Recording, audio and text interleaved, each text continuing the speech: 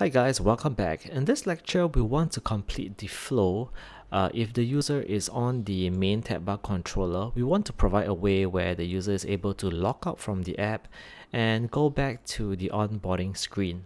Alright, so let's come over here to the tab bar controller, and under item 2, the second view controller over here, I just want to embed this with a navigation controller. Alright, so the way I do it is to hover to the top of the menu. Let me select editor, and let's go to embed in and select the navigation controller.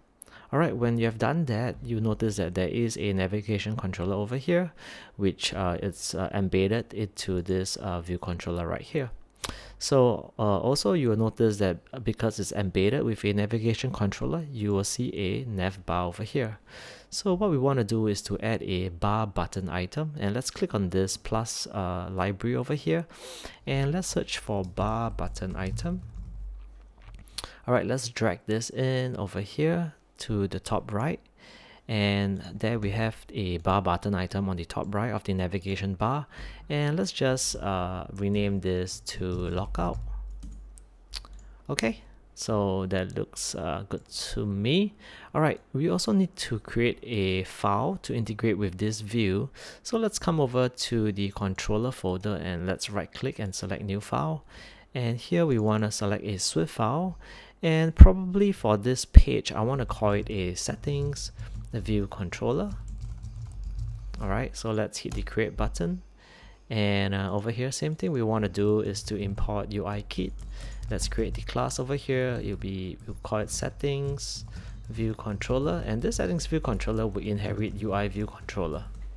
Alright, same thing over here we're gonna type in view.load, and then super.view.load.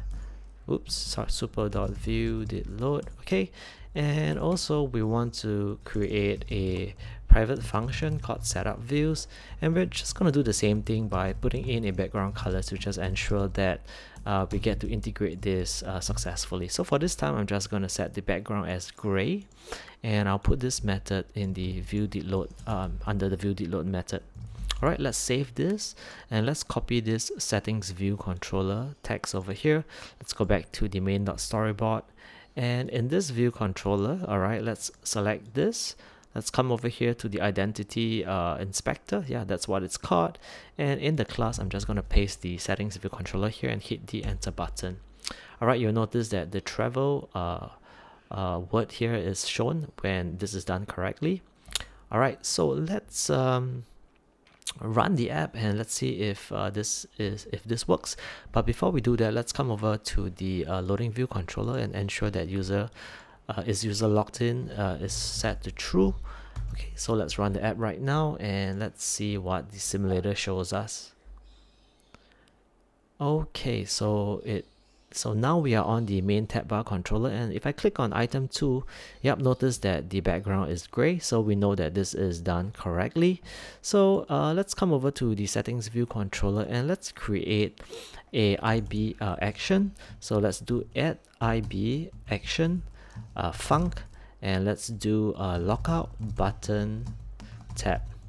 Alright, and also over here we want to do underscore sender, and this will be of type UI bar button item. Alright, so this is the way where we want to handle the action when the logout button is being tapped.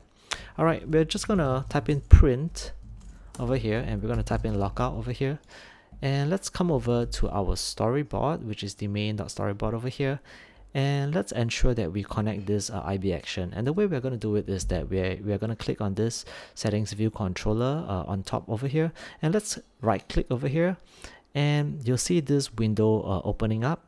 And if you scroll, okay, you don't have to scroll, it's right here, logout button tab.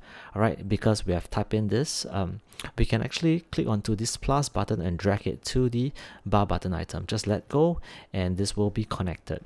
Alright, so if I go back to the settings view controller, you will notice that this is connected because you see a solid circle right here. If this is not connected correctly, this will be a hollow circle.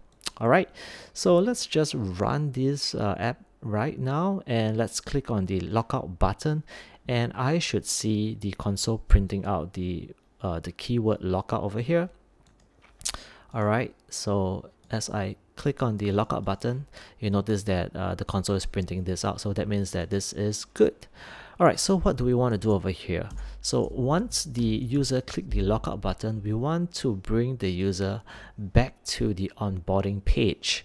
So in the same way, you notice that we don't have any segue or any arrows that is pointing back to the onboarding page, the onboarding view controller over here. So we're going to do, sorry, this one, the onboarding view controller over here. So we're going to do the same method that we did for the main tab bar controller. And the way is that we're going to come over here to the identity inspector, and under the storyboard ID, we're going to type in onboarding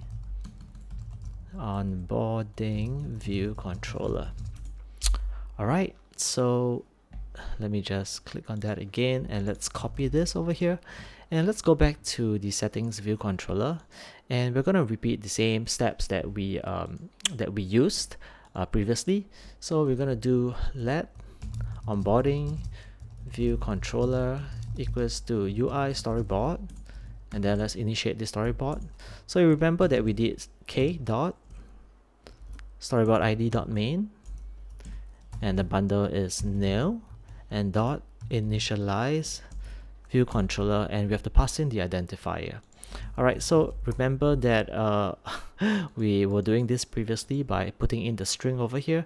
So what we can do over here is that we can come to the constant file, and then under the storyboard ID we can do static let, and let's paste that in. Let's make this a small letter O, and then let's paste this ID right here. Okay, so let's save this, let's go back, and the same thing we can do, which is to type in the constant k dot storyboard id dot onboarding view controller.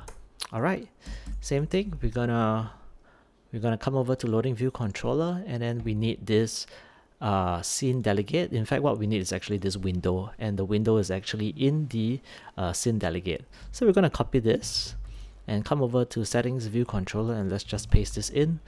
And we no longer need this main tab bar controller because this was from the previous file that we copied from, sorry. So we're just going to copy this and put it right in here.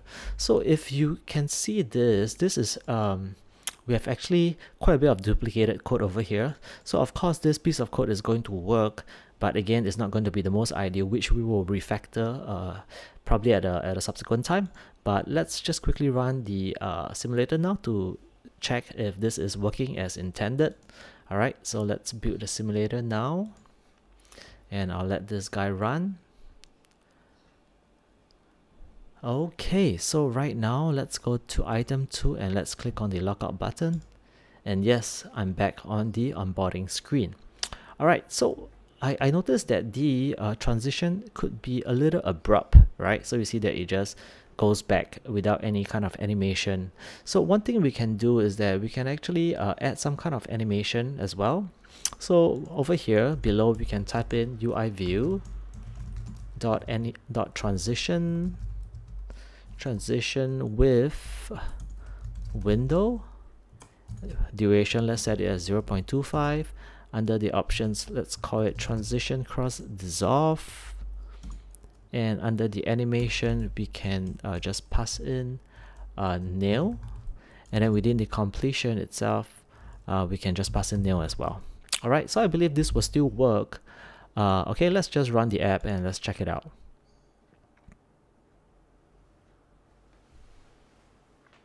Let's come over to item 2 and let's click the lockout button, and you notice that there's quite a nice transition that brings us back to the onboarding button. Alright guys, I'll see you in the next video, which we will do some refactoring. Alright, see ya.